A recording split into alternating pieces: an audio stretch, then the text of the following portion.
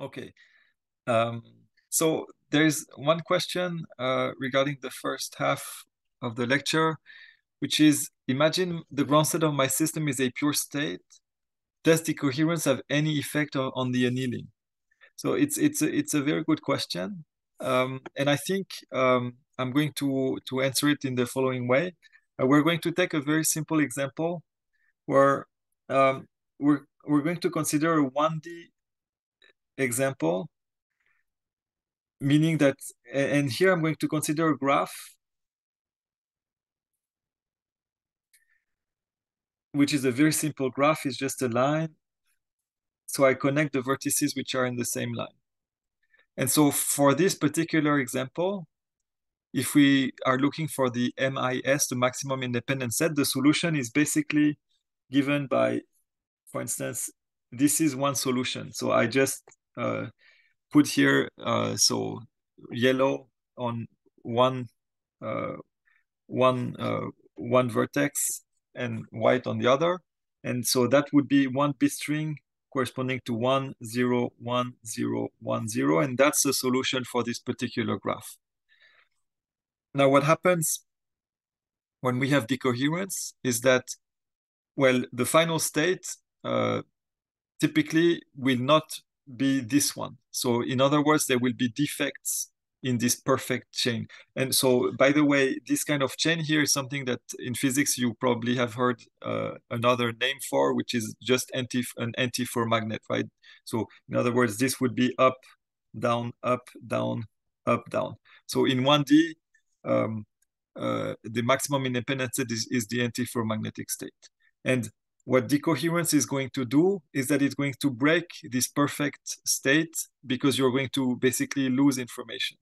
And so this is not a very precise answer. And to be more precise, you could just first look at some numerical example to try to look at the quality of the solution versus the noise strength. And what you see is that you do degrade the quality of solution as you increase the noise strength.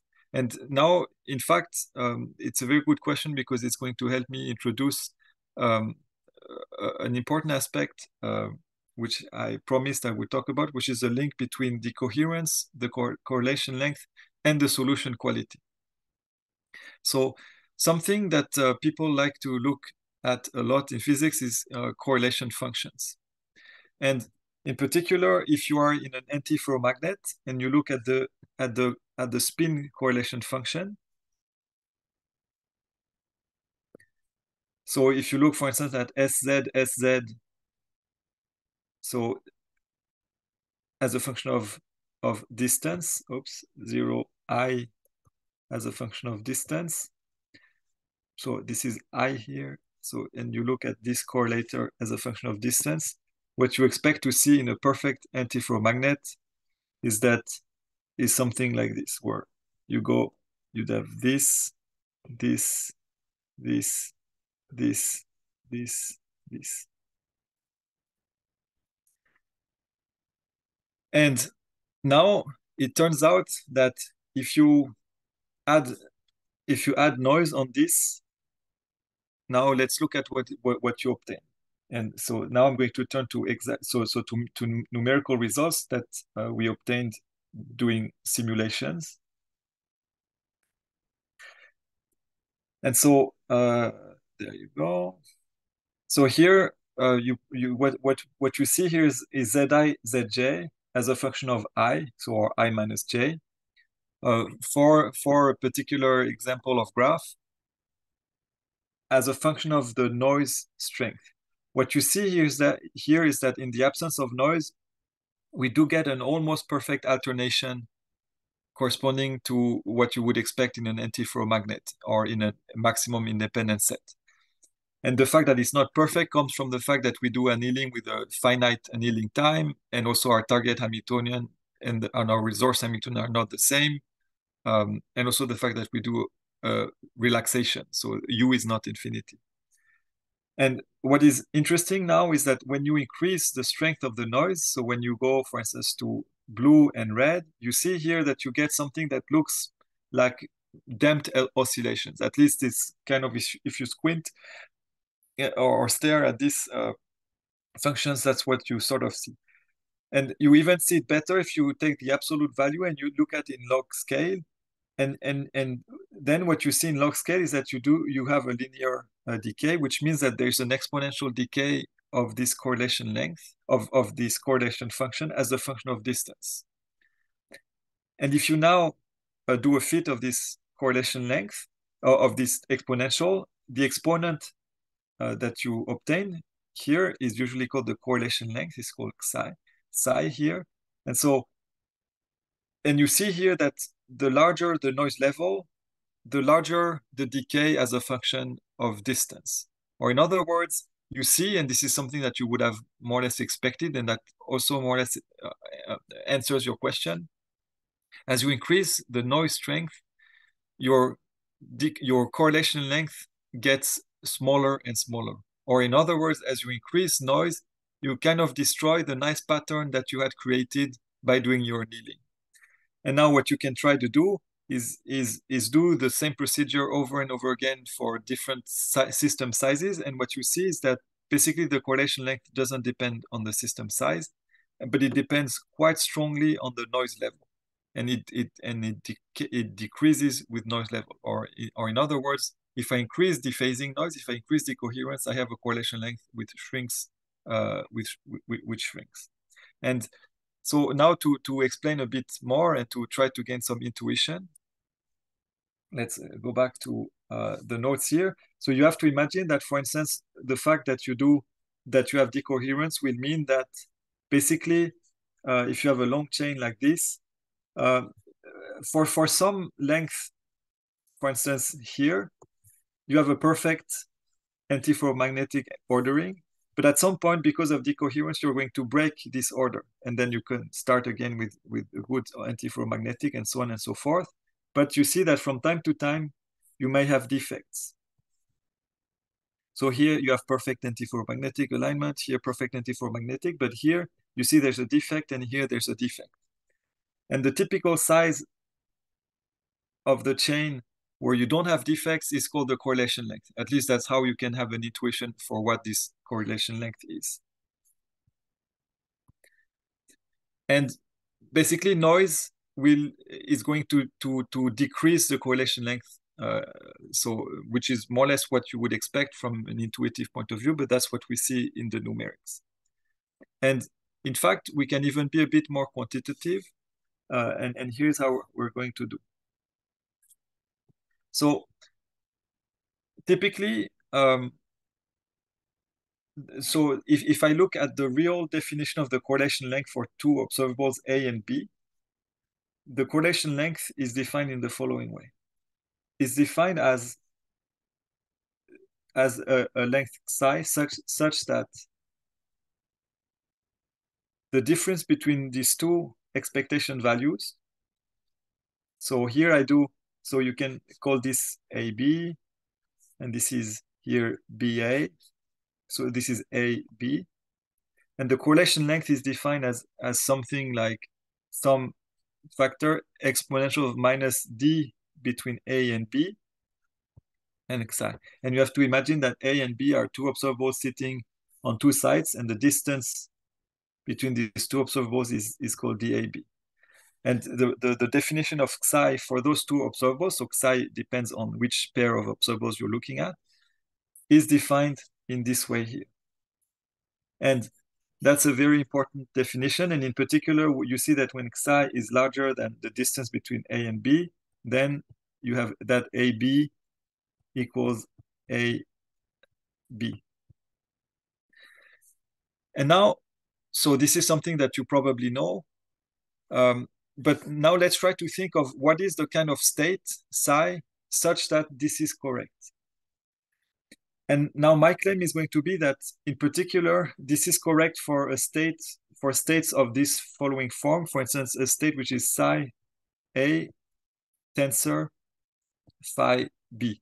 Typically, you see that states which are not entangled between the two subsystems, so the subsystems where A lives and the subsystem where B lives, if the state is not entangled between the two parts of the system, then then I will have that so I obtain this result that I'm not correlated.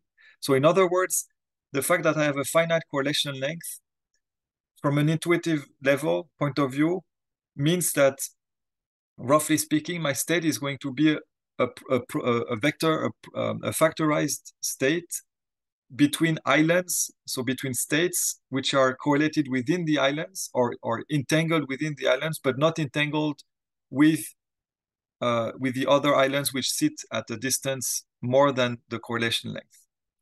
So, or in other words, you can have this following picture in mind, that if this is your system, basically the fact that you have a finite correlation length means that you have patches here, and each patch has a typical distance psi. And within each patch, there is entanglement, but between two patches, there is no entanglement. Of course, this is all very rough and intuitive, but this is the kind of picture that you can have to think of the correlation length. Now, having said that, and focusing on this kind of states, we can try to think of, if I have a state like this, what is the kind of, so of what Hamiltonian is it the ground state? Is it the ground state? So in other words, here, let's suppose that I have this state and I'm trying to think, oh, I see that my system is in this state. What is the Hamiltonian of the corresponding Hamiltonian? And here you can see quite easily that a typical Hamiltonian that has a ground state that looks like this is a Hamiltonian which is a Hamiltonian that acts only on the first system and on the second system in a separate fashion. So which is separable on the two systems. So, and this is here an implication. So in other words, if my Hamiltonian is like this, then my ground state is going to be of that form. It's going to be factored between the two, between those two parts. So why am I saying this? I'm saying this because we can use this basic intuition to try to directly have a link between the quality of the solution and the correlation length. Let me be more precise. So here, let me remind you what was our Hamiltonian. So our Hamiltonian, the resource or the target Hamiltonian doesn't really matter because we suppose they're close. But we can have in mind the resource Hamiltonian, for instance. We had seen something like it was minus that it was omega over 2 of sum of sigma x minus delta times sum over I of ni, and then a term ni and j and some coupling term gij between both. So this was the form that I had for my H resource Hamiltonian. First, I can notice that these terms here are all single side terms, so they do not create any entanglement. The only term that creates entanglement is this term here, which has interaction between particles or interaction between Rydberg atoms. So this is the van der Waals interaction. And now I can try to do something, namely I can try to split this Hamiltonian in two different terms, which is going to be a sum, so a sum of terms which act only within patches of a given correlation length, and then terms which couple two patches. So I'm going to separate the Hamiltonian is sum over k of h of k, which is basically within a patch of size xi, plus h, which I'm going to call h border. And basically you see that what I put inside this h of k is all the terms, the Rabi and the tuning terms, and most of the terms of the van der Waals interaction. And h border is going to contain basically the rest. So, or in other words, if I put colors, oops, not the same colors. So here inside, so the h of k, I put what is inside a patch, and inside the h border, I'm going to put the terms that connect two different regions. So this is the small model I'm going to do. And now what I can do now is define. So this is, I made no approximation at this stage. I just separated my Hamiltonian in two terms. And now I'm going to do an approximation where I'm going to neglect H border. Or in other words, I'm going to define a Hamiltonian H, which is sum of K of HK. And I'm going to call it mean field, because in a way, this is a cluster mean field Hamiltonian for the experts. And what you can see is that if I now look at this Hamiltonian and I try to find the ground state, well, then I know that the ground state of such a Hamiltonian is going to be some psi phi that lives on a patch psi product some phi that lives on patch phi psi, and so on and so forth. It's going to be a product state over these different Hamiltonians. Okay, now maybe you're wondering what I'm driving at by doing all this construction. Now let me consider this state, which is not the solution to my problem. It's an approximate solution to my problem because I neglected the terms of H border. But here I suppose that H border is negligible for now. Now let me try to compute the cost function psi H target psi for this. My claim now is, so that's my score. So if you remember the notation that I used in the very beginning of the lecture, my score, which I can call score tilde because I removed some of the Hamiltonian. My score is going to be this. So if you want, I could call it psi tilde here.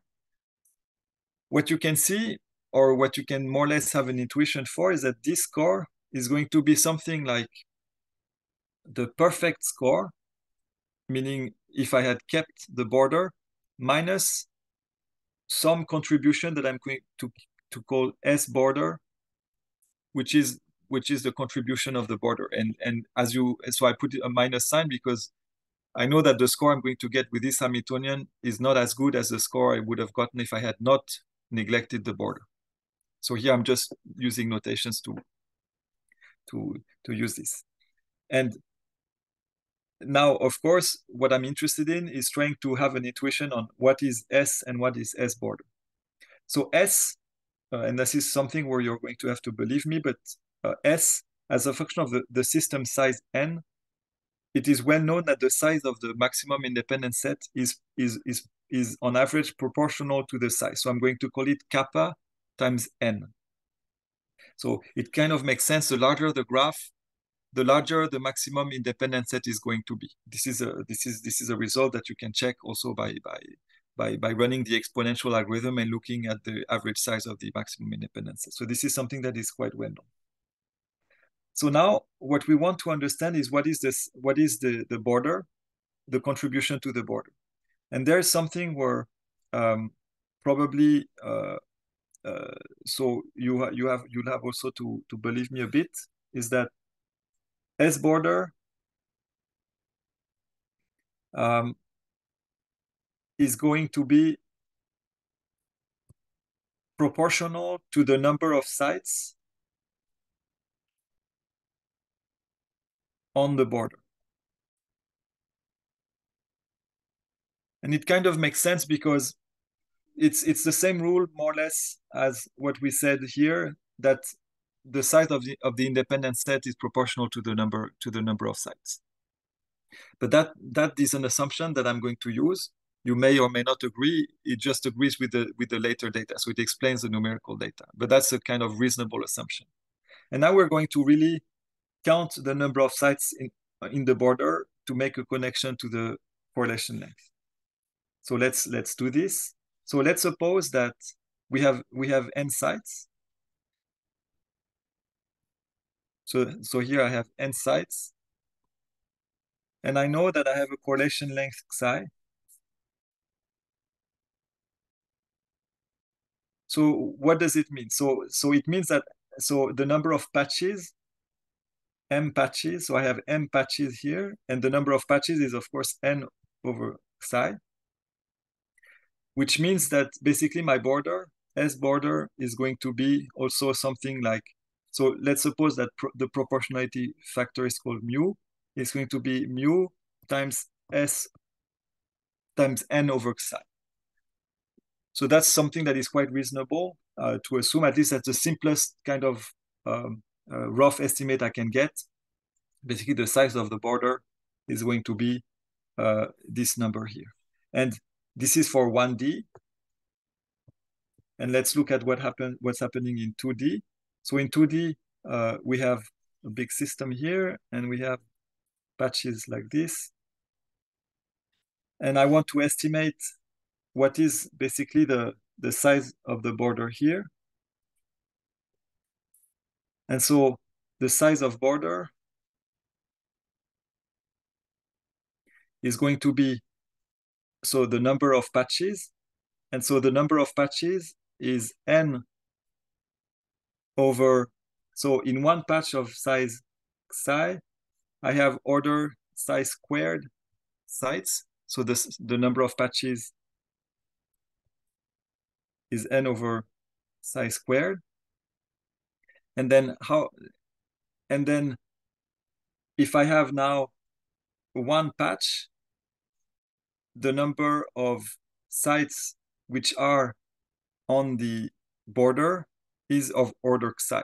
So in other words, if I have a surface of area psi squared, I have a perimeter of psi, which gives me N over psi as well.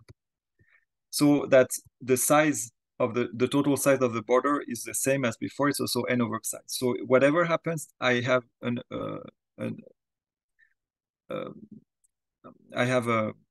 S border, which is N over psi. And now we can put all these results together.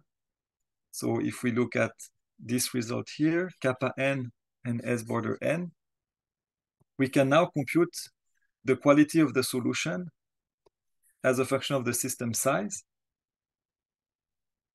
So let me recall that the quality of the solution is S tilde over S, namely the solution where I have some mistakes, so some finite correlation length, over the solution where I don't have mistakes.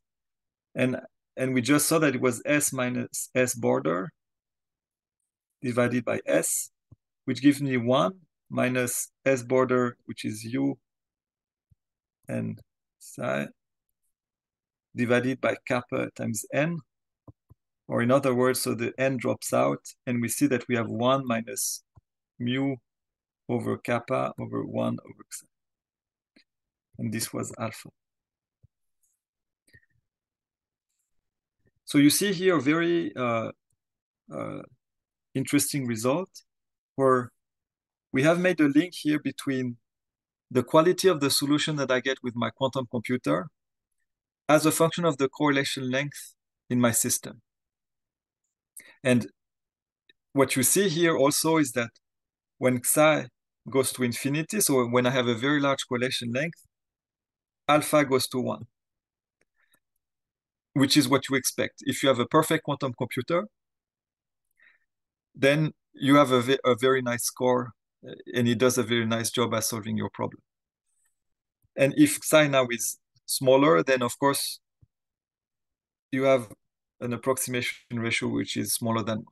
But in other words, from an experimental point of view, it means that if you want to get better results, you need to increase the correlation, the effective correlation length in your system. And now there is something that is not clear yet from a research point of view, is what is the precise link between the noise level and the correlation length. The only thing that exists today, to my knowledge, is that we check by numerical simulations that as you increase the decoherence, you decrease the correlation length, but the precise link between both quantities is not correct. Is not really known. Is not known analytically. Okay, so this concludes this part on optimization. And so here you've seen really the link between what decoherence does, meaning in practice decreasing the correlation length, and the quality of your solution on the quantum computer. And those results have been illustrated here for optimization problems, but similar reasonings would also work for quantum chemistry or quantum physics problem that you would try to solve on a quantum computer. And now what I'm going to do is switch gears and try to tackle a problem which might look similar, which might look very different from what I just did, which is try to understand how to simulate very big and noisy quantum computers. So that will be the second part for the last half hour. For the last hour, so how to simulate big, noisy quantum computers. So in other words, and that's the link between the two parts, how do I use the fact that psi is finite to my advantage? And of course, I don't claim I'm going to show you a general answer to this question, but rather give you a strategy, one possible strategy to use this. And as an appetizer, the kind of big noisy quantum computer I'm going to try to simulate is going to be a superconducting qubit processor, such as the one that Google produced. And in particular, what I have in mind is a very famous experiment of 2.5 years ago by Google on a processor called Sycamore with 53 qubits, which you probably all have heard of. But before maybe I go into the detail, I'm going to explain a bit more to you what Google tried to do. So what they did was take their processor with 53 qubits, and they run circuits on these processors, which are random quantum circuits. And these random circuits are quite simple to understand. Basically, what they did is they did random one qubit gates followed by 2 qubit gate patterns, like this, for instance, like this. And then again, random 1 qubit gates, and then entangling gates like this, and so on and so forth. And they repeated this several times. And so they repeated this for several times. And then at the end here, what they did was measure the final state on their 53 qubits. And when you measure a state here, you get a bit string. So a bit string B1, Bn. And what you can do is a histogram of the bit strings. So now let's take a look at, let's try to have an intuition of what you can get when you do a histogram of the bit strings that you get on such a quantum computer. So first, I'm going to do a histogram here of the probability of the bit strings probability. So that's something quite, not that easy to understand, but so let's try to do it nevertheless. So here, what I'm really doing is a histogram of the bit string probabilities. So in other words, I'm going to see how many times I get each bit string, and I'm going to then collect the number, the frequency of appearance of each bit string, and put it in the histogram. Let's look at a very simple case where I have a very, very bad quantum computer. In this case, I know that what is going to be, so the state that I'm going to collect at the end of the computation is a completely random state, a uniformly random state, in which case all of the bit strings have the same probability of appearance. And since this probability of appearance must sum to 1, I know that I'm going to get one huge peak here for 1/2 to the power n, where 1 over or where n is the number of qubits, because the total number of bit strings is 2 to the power n. So this is if I have a very bad quantum computer. Now, if you happen to have a computer which is perfect, so if you have a perfect quantum computer and you do a random circuit, what you get here before the measurement is a state psi, which is a completely random quantum state. And you can prove that if you have a random quantum state, the probability distribution here is a very special probability distribution, which is called the Porter-Thomas distribution. Porter-Thomas. So Porter-Thomas here, which has the following formula. Porter-Thomas is 2 to the power n exponential of minus 2 to the power n times p. So this is the curve that I drew here. And this is a very special distribution. So I don't really have the time here to do the proof of why you get this distribution, but so if I have time, maybe in the end, I will do it. But you see that these are very different distributions. And the goal of Google's experiment was to try to see if they were closer to the black curve here or if they were closer to the red curve. And if you want to measure the distance between two quantum states, there is one quantity that people like to look at a lot, which is called the fidelity. And the fidelity f between two states, psi and psi prime, is defined as the squared overlap between those two states. And so roughly speaking here, what Google wanted to do was to get an estimate for psi true or phi real, so what they really have in their quantum computer, and psi perfect, which would be this perfect Porter-Thomas distributed state. So this is what they wanted to do. And so they got a number out here, which is f. So f is a number. And they wanted to compare this quantum computation to a classical computation. So the game they proposed is, can you do a classical computation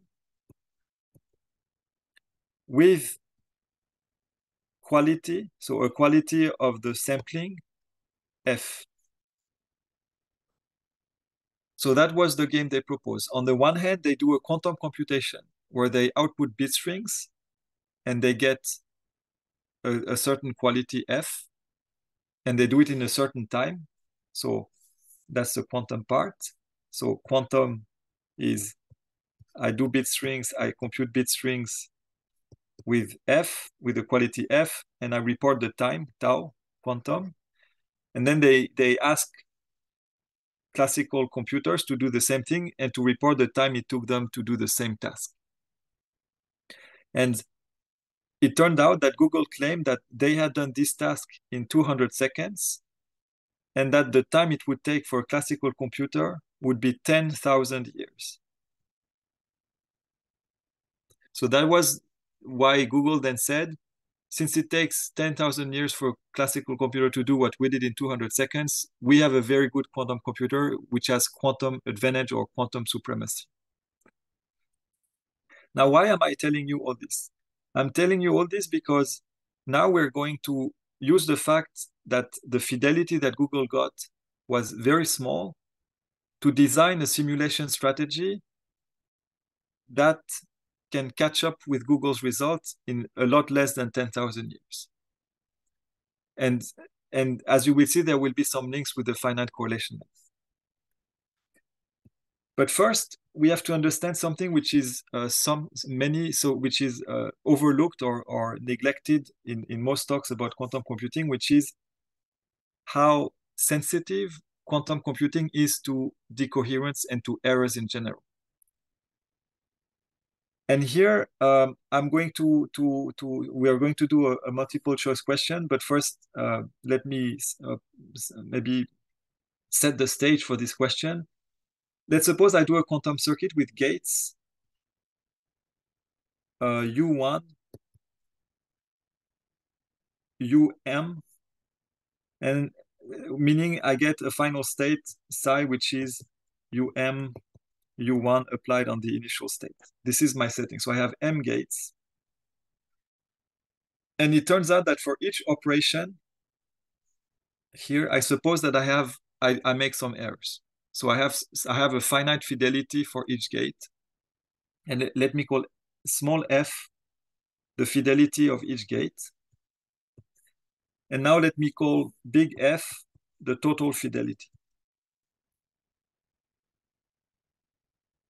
And the question that I'm going to switch to right now is, can you do a guess of, can you guess what is the finite, the total fidelity or the final fidelity as a function of small f, so the fidelity of each gate, if you have m gates in your program. So just to have an idea and to set the stage without any proof. But so here is just so that we start getting an intuition of how sensitive quantum computers are to noise. Okay, let's see.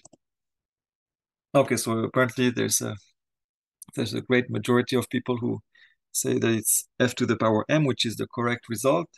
And now what I'm going to do is maybe let's try to, so I propose that we don't try to prove this result. If we have time at some point, we can do it, but I'm going to, since everybody found the answer, I expect that it's something that we don't really need to prove. So let's keep this in mind. And now we're going to, instead so let me, what we're going to do is try to get an estimate for Google's fidelity if we use this very simple law. And so for this, I'm going to go back here. And we're going to more or less guess what is the result that Google got in terms of fidelity. And here I'm giving you a few more data. And the data are the following. So Google circuit has 1,000 1-qubit gates, a bit more, 1,116, with an error rate which is 0.16%. And what I'm telling you in addition to this is that small f, so the fidelity is 1 minus the error rate. It also has 432 qubit gates with 0.62% error rate. And also it does 53 measurements with 3.8 error. And the question is, can you give an estimate of the total fidelity using the formula that we learned about in the previous question? And so, and here I give you a couple of choices. And so here, if you have a Google access or whatever, you can do the small multiplication, or you can try to guess what is the final result that one gets in terms of fidelity. And I'm really talking about fidelity, namely a quantity that should be 100% if you have a perfect quantum computer and 0% if you have a very bad quantum computer. And something you can notice also, which is interesting to see, is that here the main source of error or the largest error source in terms of percentage is the measurement error. And this is something that is quite important to have in mind when you're doing superconducting computations. The measurement error rate is much larger than the 1-qubit error rate and the 2-qubit error. So you don't want to do an algorithm which has many measurements. Okay, let's see what we get. Okay, very interesting. So let's check what is the right answer. So the right answer is this one. So it's 0.15%. And it's quite shocking. I mean, it's very interesting that you had quite diverging opinions on what the answer would be. And so, okay, first remark is to get this result, what you can do is just say, I have 1 minus 0.16% to the power 16 times 1 minus 0.66% or so times 140, and then you do 1 minus 3.8% power 53, and you will find something like 0.15%. And so of course, Google did much more sophisticated experiments to compute this kind of number, and what they actually found in the experiment is 0.2%, knowing that what they computed was not really the fidelity, but something they call the cross entropy benchmarking fidelity. But so it's not very important at this stage. What is important to understand is that the fact that the fidelity f is f to the power m is very bad for quantum computing, because what we learn here is that the errors accumulate in an exponential way. The more operations you have, the more noise you have, and or the less quality, and this comes with an exponential in the number of operations, which is a fact that not a lot of people are aware of, and that's also a fact which should motivate you to listen to David's lecture tomorrow, because it's going to tell us a bit how we hope to get out of this problem with quantum error corrected computers. It also shouldn't depress you too much about what we can do with today's quantum computers. It means that there is an exponential somewhere, but that doesn't mean that you cannot get some acceleration which is not going to be exponential, most probably, but you might get some exponential with today's computers by being clever about what you're doing. But if you really want to get some real acceleration, you will probably have to wait for long-term computers. But despite this depressing truth here, we're going to continue and then try to use this in order to do simulations. But for this, we need to find a way to do simulations with a finite fidelity. Here, what we learned is that Google has a very bad fidelity of 0.15%. And what we would like to do is a simulation strategy where we accept to lose some information, because we can lose some information. And the loss of information is going to represent some loss in fidelity. So we're going to degrade so voluntarily or on purpose our simulation. But we can afford to do this since Google simulation is not perfect. So the goal here is going to do a classical simulation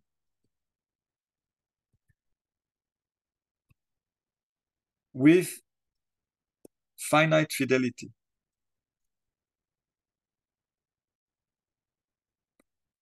And so far, what we've seen in the lecture so far is that we could do a simulation of a noisy quantum computer by, for instance, simulating the Lindblad equation. But in a sense, this simulation was a perfect simulation, because we did a perfect simulation of the noisy quantum computer. We didn't break anything in the simulation. We didn't do any assumption or approximation in the simulation. Here, instead, what we want is we have a slightly different goal, where we want to do something to simplify or compress our simulation by accepting to throw away some of the information, but not too much, but in such a way that at the end, the quality of our approximation is going to give us a 0.15 fidelity. That's the goal that we set for ourselves. And for this, we're going to remember a bit what noise does to a quantum computer. And what we saw in the previous part of the lecture is that noise basically kills entanglement, or it creates a finite correlation length, or it kills entanglement, which means that the states that live in a noisy quantum computer are states which have a finite degree of entanglement, or a lowered degree of entanglement with respect to what they should have in a perfect quantum computer. So that one idea that we could have having this in mind is that we could use states that have a small degree of entanglement. And so why would we like to have states with a small degree of entanglement? The reason is the following. So if I have a state, for instance, let's suppose that I have n qubits. So this is n qubits. And I want to store the wave function corresponding to these n qubits on a classical computer. Then what I need to do is decompose psi as a sum over k, an index k from 0 to 2 to the power n minus 1 of an amplitude a, which depends on k, times k, where k is one of the computational basis set.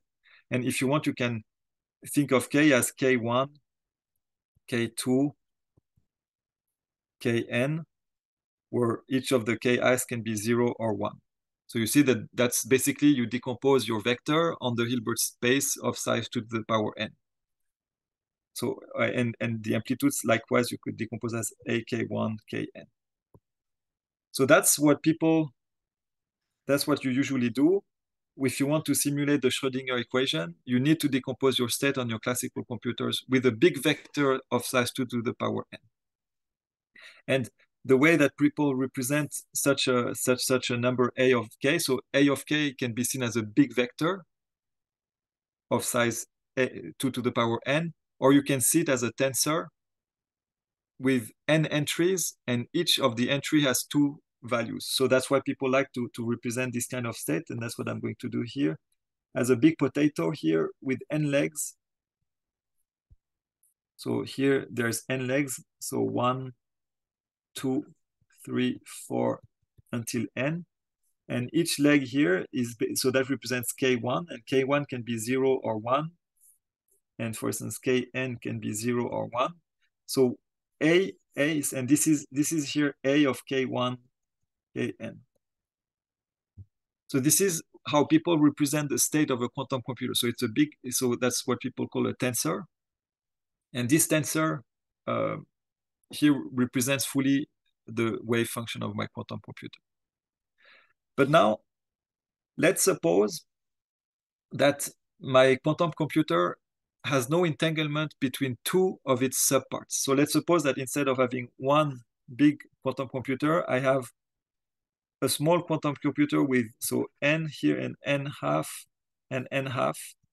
And there's no entanglement between the two parts of my quantum computer because it's a very bad quantum computer where all entanglement has been destroyed between those two parts. Then, as you know, I can write my wave function as psi a times psi b. So times here is the tensor product. And in this case, you can show that a of k1, kn can actually factor as a of k1 until kn half times a of kn half plus 1 until kn.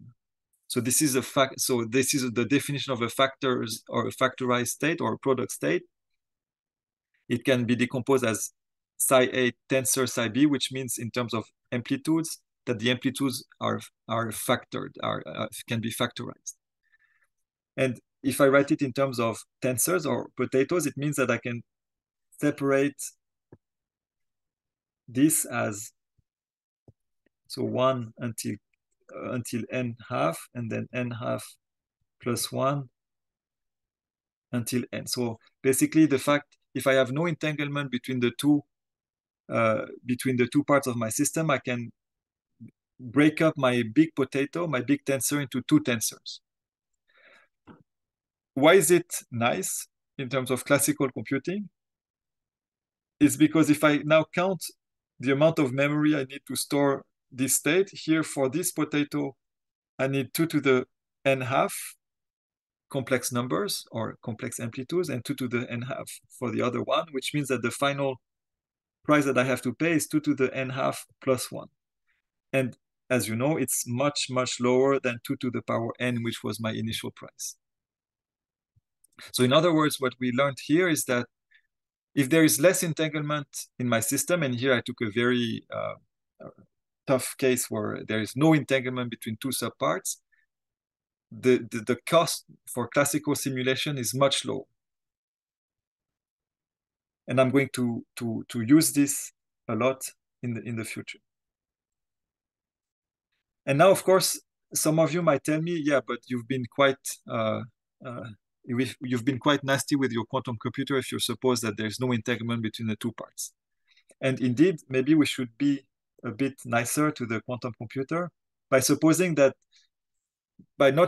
there is no entanglement, but supposing that there's not a lot of entanglement between the two subparts. And for this, we need to use something that you may have seen in the textbooks, which is called a Schmidt decomposition of the state, which is a very simple mathematical operation where you take your amplitude, a k1, kn half plus 1, kn. So you take the tensor corresponding to your state, you group the indices together. So here, instead of viewing your amplitude as a multi-index tensor, you can view it as a two-index tensor where I can call this alpha and beta. So in other words, my tensor became a matrix, which I can draw, for instance, as a potato here with two indices, alpha and beta. And then what I'm going to do on this matrix is an operation that is well known in applied math or in linear algebra, which is called a singular value decomposition. And the singular value decomposition, I can write it here in the standard form, is you take a matrix A, I, J, and you split it in U, I, K, S, K, V, K, J, dagger, with U and K having some properties, but we don't really care about those properties right now. And the S of K are called the singular values.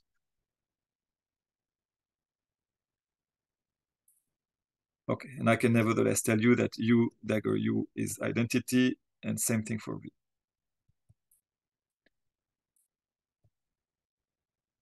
So that's what the SVD does, and we're going to apply this SVD to our special case. So here we're going to say it's sum over K of U alpha K SK V dagger K beta.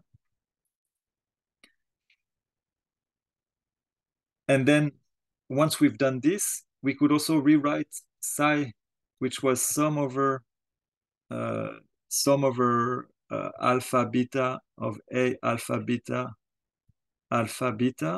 We can rewrite it as sum over K of SK of sum over alpha of U alpha K alpha times sum over beta of V dagger K beta times beta. So here I just plug everything in my equation here. And now I can put all this together, and that's psi K, then some psi K, which lives on subsystem A, then psi K, which lives on subsystem B. Oops, like this. And this is here, and this is here. Okay, so now let's see what we got. So you see here that I split my state in two with coefficients here that correspond to the singular values in my singular value decomposition. And something else that we can know that is well known in the SVD is that the number of non-value or non-zero keys, so number of non-zero SK is the rank of the matrix, is the rank of A. So in other words, SK is the rank of the matrix that I created by looking at by splitting the coefficients in two. And so, and something we could look at is what happens when the number of non-zero K, so the number of non-zero K equal 1. Or in other words, if rank of A is 1, then what we obtain is that psi equals basically psi 1A, psi 1B, which is precisely a factor state, a factorized state, which means no entanglement.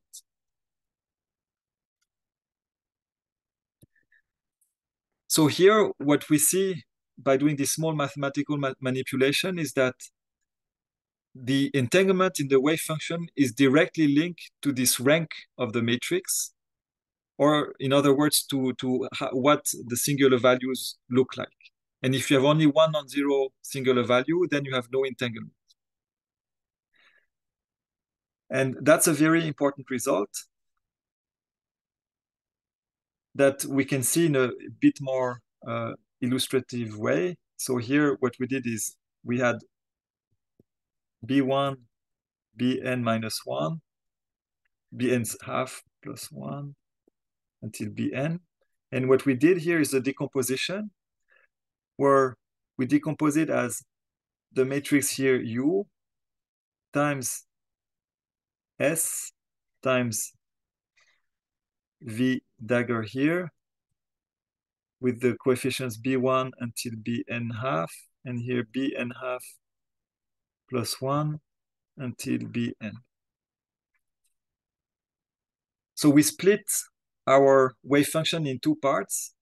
And sometimes what people do is that they put U and S together. So they basically do they define this in yellow to be only one matrix, which we could call, for instance, U tilde alpha K. And then if you do this, then you obtain basically two potatoes, U tilde V dagger. And that's the Schmidt decomposition.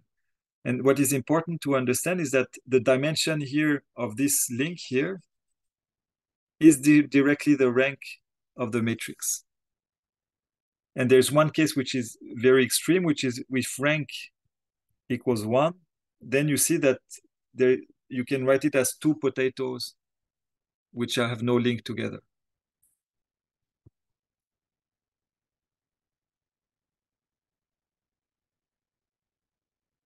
Okay, any question maybe so far? Because so basically the math of this section is basically all here, where what we've seen is that we can decompose any state as a sum of product of matrices and the number of terms in this sum. In other words, so the sum I have in mind is really this sum over K, and the number of terms in this sum is linked to the rank of the matrix or the number of non-zero singular values. And that's most of the math that we need for this part. Okay. And so let's try to make it a bit more concrete. So if I plot S of K as a function of K, so there's one case which is very simple, is that if S of K, if I can have 1 and 0 for all the rest, then that means that I have a factor state, a factorized state. But I could have a case, for instance, like this, where I have something like this, and then this wouldn't be a factor state. So this would be an entangled state.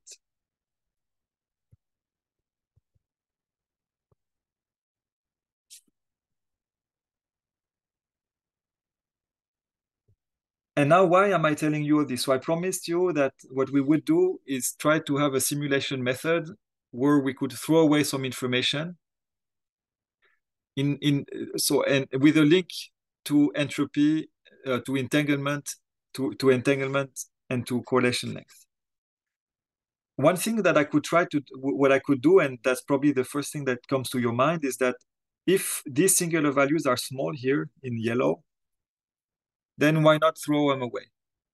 I could decide to say that, so my state here, psi, is sum over K of Sk psi K A tensor psi K B.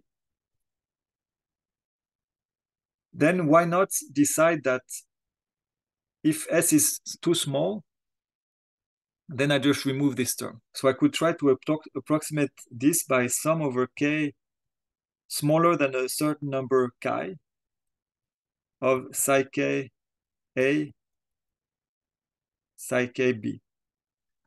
I could decide to do this, right? I could decide to just cut the sum in such a way that I keep only the terms here in blue, because I decide that these are my important states, and the other, it's a compression algorithm where I remove the rest. Well, in essence, this is something that is not so stupid to do. And also, it's interesting to see that if you compute, so if I call psi tilde this new state,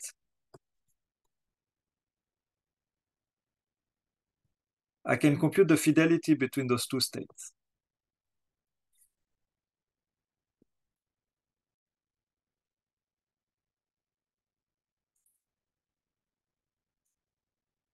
And so let's do this computation. So if you do this computation, because you have two kets here, so here alpha and oops, and this one here, when you do the vector product of the two, you have something squared, and you have then sum over k smaller than k of sk squared, and then all and the scalar products are basically going to give you one, right? One times one. So at the end of the day, what you get is sum of k of sk squared.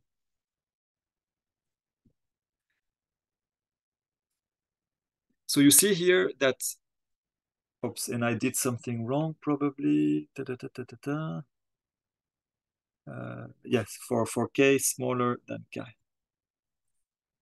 So you see here that the fidelity of your operation is going to be basically the sum of the square of the histogram of your singular values, which means that the more concentrated your singular values are around small indices here, 1, 2, the more, so the best fidelity you will have. Or in other words, let's try to gain some intuition. If you have a state which has singular values s of k like this, and you decide to cut all the singular values which are larger here, you're going to do less harm than if you had a state with singular values which are much more spread out. So if you cut here you cut a lot more than if you do this. So in other words, this fidelity f is quite close to 1, and this fidelity f here is quite small. And here, this here is not entangled a lot, not much entangled, and this here is very entangled.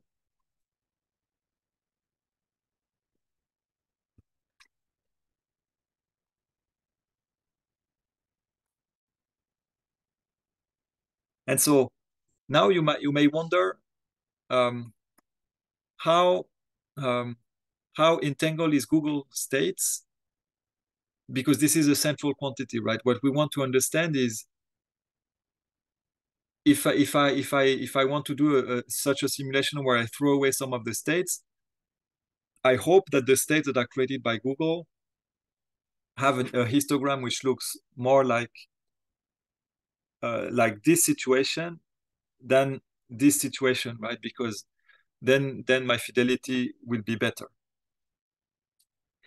Well, there's something that we can that I will not derive now, but that we can nevertheless that I hope you will believe me, is that if Google were perfect, had a perfect computer,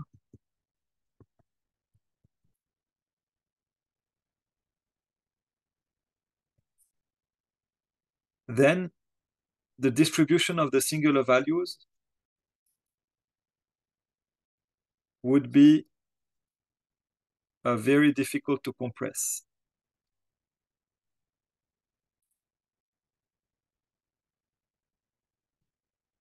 In other words, we would have something that looks like this.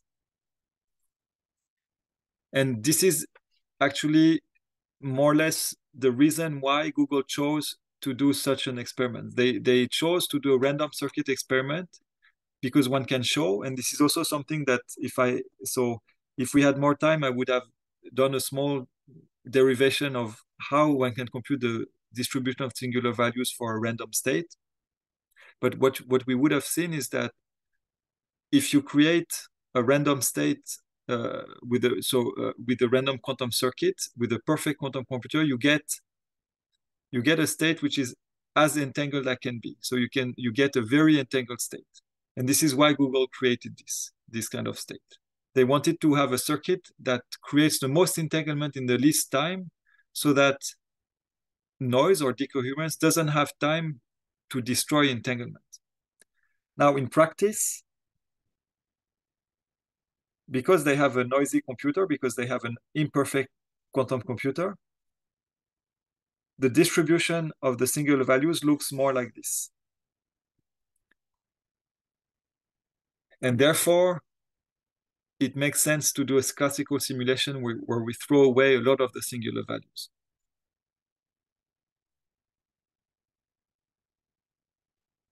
And now what I'm going to tell you about is a bit more quantitative, maybe to give you a rough idea, is that you can make a direct link between the entanglement entropy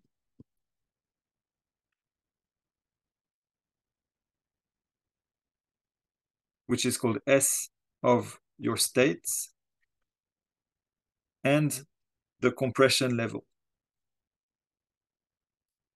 which is here given by chi, which is the index after which I throw away everything. So chi is really the number after which I throw away the singular values. And for this, so I should need to define what the entanglement entropy is. For now, what I suggest we do is that I'm going to give you directly the formula for S. So S, the entanglement entropy, or von Neumann entanglement entropy, is defined as minus times sum over k of sk squared log sometimes in base 2, but it doesn't really matter, of sk. So you cut your vector in two. So you decide on the partition of your Hilbert space in A and B. You compute the singular value decomposition, you get the singular values, and then you compute this number S. And this is called the von Neumann entanglement entropy. And so you can see that it really looks like a Shannon entropy for a distribution P, which is in fact the Sk squared. If you remember, Shannon entropy is sum over k of pk log pk. That's a Shannon entropy for a distribution. And here we're doing the Shannon entropy for a distribution, which is the squared singular values. And so something you could check is that the sum over k squared is equal to 1 because it's basically the norm of the states. So it's a well-defined probability distribution. Now, what you know is that if you want to maximize the entropy, the Shannon entropy, what you should choose is a state or a distribution which has no information. And a distribution which has no information is a distribution P, which is a constant. Or in other words, it means that if you choose Sk squared a constant or Sk a constant. So if you choose Sk a constant, then you are going to maximize the entropy. And so now I'm going to call this constant 1 over let's say so I'm going to call it 1 over C, and I'm going to check that sum over k of Sk squared is going to be so to fix the value of the constants, I could do this, and what you find here is that you have So let's do the computation. Sum over k of sk squared. And so I have 2 to the power n half 2 to the n half times 1 over c squared equals 1. So that means that c is 1 over 2 to the n4. So you could do this computation. And if you do this and you choose this constant, then you can compute that the entropy, the maximum entropy corresponding to a constant singular values, you would find, if I made no mistake, that you would find n half. So that's something that you can have in mind. The entanglement entropy is bounded by this number here. That's something that you can check at home. Now what happens when you cut the singular value? So you take the singular values and after chi here, you remove. And here we're going to take a simpler case where instead of taking any distribution of the singular values, we suppose they're constant. Suppose they're constant and we throw away everything that is larger than chi and we keep the sum of the sk equal to 1 to keep the normalization of the wave function. Then if you do this, that means that you should choose s of k, each s of k to be 1 over square root of chi. So that you can check this is what you should choose in order to find, to preserve sum over k squared equal 1. And in this case, what you will find is that S max equals log 2 of chi. Or in other words, the entropy in your system is always going to be smaller than log 2 of chi. So let us look a bit in more detail at this result. It means that when you do the compression of your Schmidt decomposition up, so you keep the singular values up to a value chi, you reduce the entanglement entropy inside your state. And of course, if chi equals 1, product state, then S equals 0. So in other words, you have a handle, which is this chi, which is sometimes called the bond dimension. And when you change this bond dimension, when you change chi and you make it lower, then you reduce the amount of entanglement entropy in your state.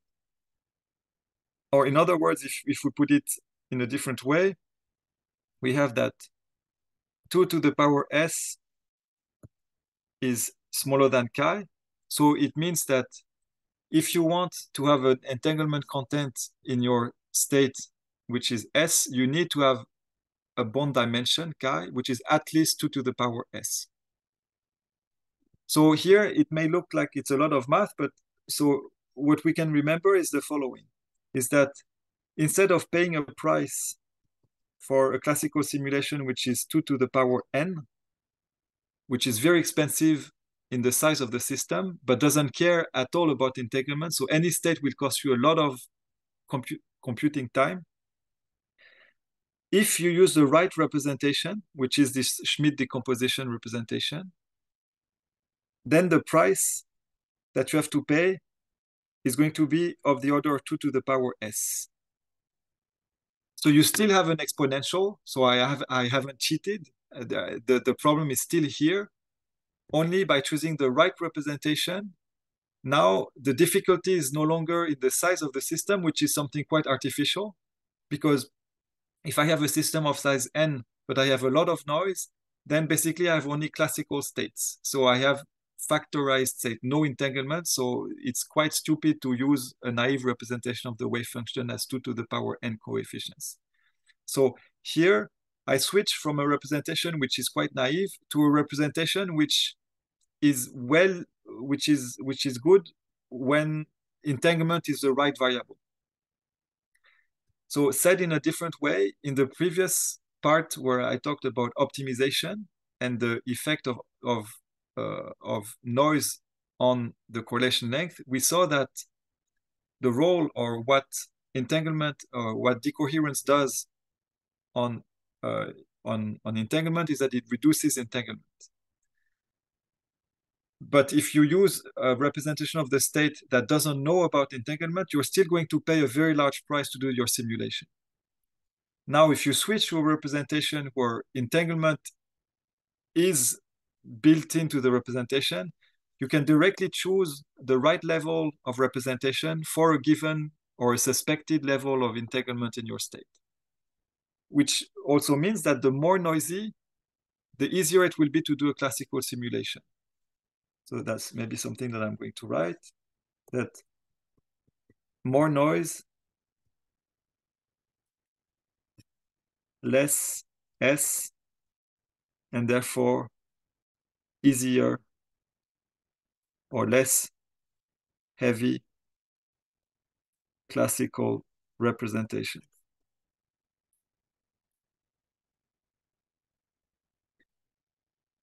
And this is the very idea that one can use to simulate noisy quantum computers. And that's what we did for Google's computer. And so Google's computer has 53 qubits. So in principle, you would need 2 to the power 50 complex numbers to simulate Google's experiment. Here, so in Atos, we have, since we're building HPC machines, we have very big machines that can simulate up to 2 to the 40 complex numbers, which corresponds to a few terabytes of RAM, which is already a lot. You have to imagine that on your laptop, you have a couple of gigabytes of RAM. So here we have very big machines with terabytes of RAM, which allows us to do a brute force computation of 2 to the 40 complex numbers, which is 40 qubits. Now, if you want to simulate Google's computer, you cannot play this game anymore. 2 to the 53 is huge. But now, if we switch to a representation of 2 to the power S, which is this Schmidt decomposition, then if S is small enough, because Google has some noise, then it's still okay on classical computers.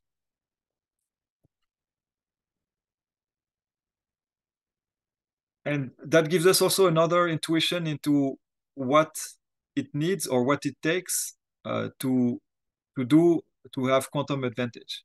To reach quantum advantage, we need to reach a level of entanglement which is high enough that we can no longer do the classical computation. Or in other words, we need to reach a S star, which is large enough that 2 to the n star is too large to be stored on a quantum computer. So in other words, what counts is not really the size of the Hilbert space, but the level of entanglement that you're creating. And noise is fighting against you, or is fighting against disentanglement entropy. So, and this is really a central message that I want to convey today.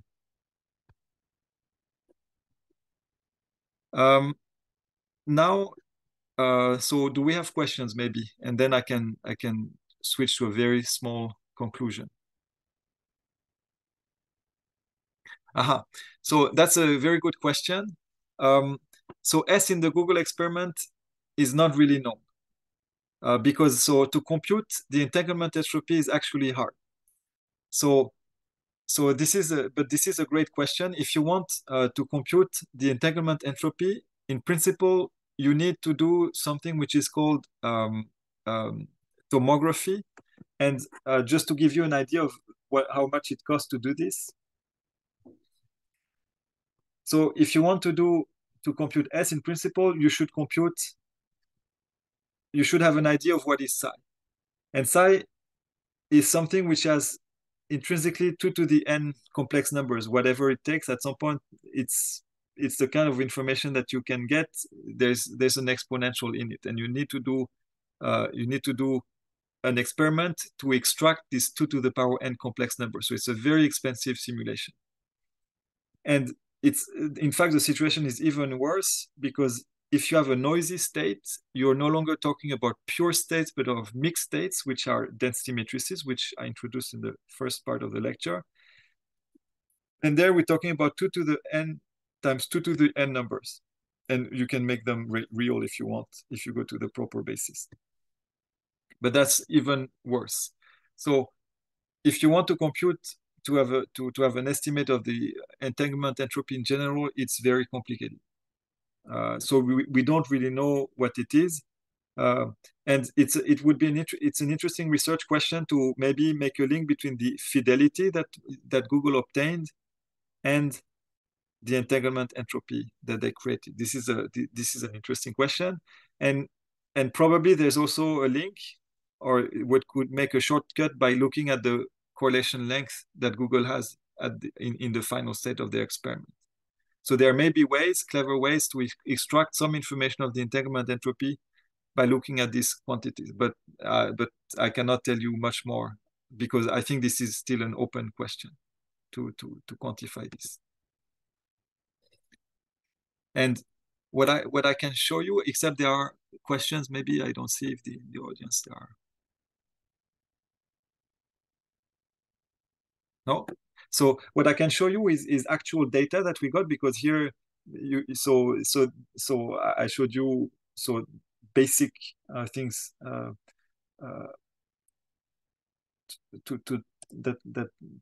derive, and here I'm going just to conclude on a few final graphs, where here what I plot is the fidelity. In fact, I don't plot the fidelity, but the error per gate, the equivalent error per gate in percent, that we obtain by doing numerical simulations using these techniques of Schmidt decomposition and things called matrix product states, which are pretty much the same, as a function of the bond dimension of chi. So here, if I have a small chi, it means I throw away a lot of weight. And if I have a large chi, it means I keep a lot.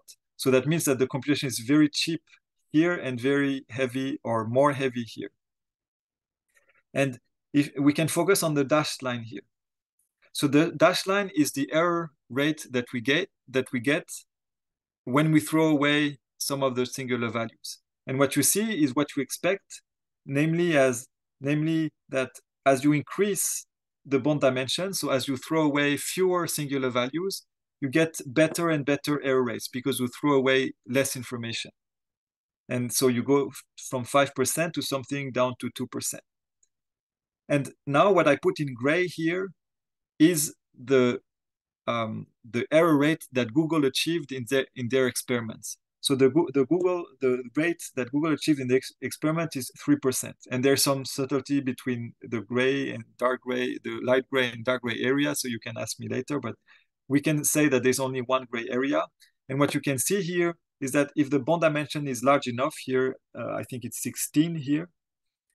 If the bond dimension is larger than 16, then we have an error rate in our classical simulations, which are lower than Google's.